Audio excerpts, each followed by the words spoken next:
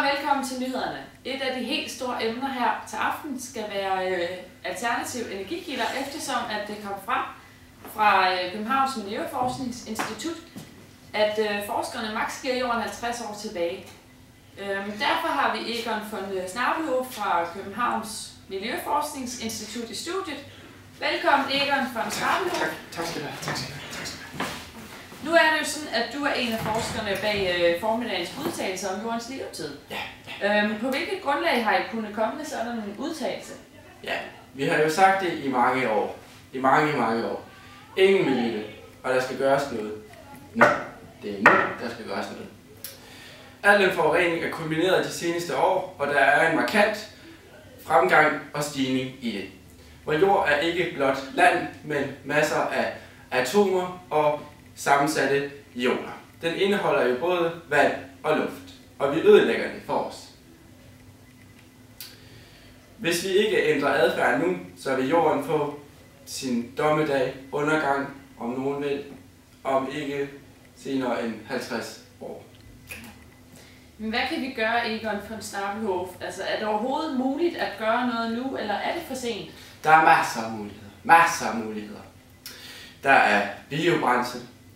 Der er energipil. Masser af muligheder. Bølgeenergi. Luftenergi.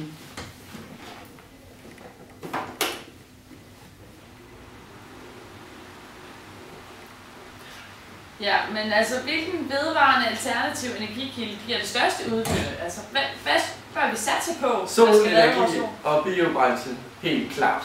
Ja. Hele verden over bliver der brugt masser af elektricitet, varme og ting, der forurener. Benzin og olie. Vi bruger, som om jorden er en uudtømmelig kilde. Aldrig har det været sådan, at den var det.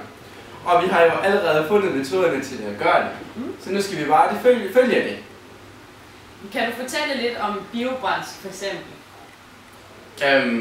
Ja, det kan jeg godt. Ja. Ja, det kan jeg godt. Jeg vil illustrere det for dig. Tak.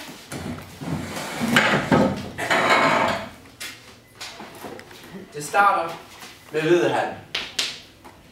Det forvandles og tilsættes vand.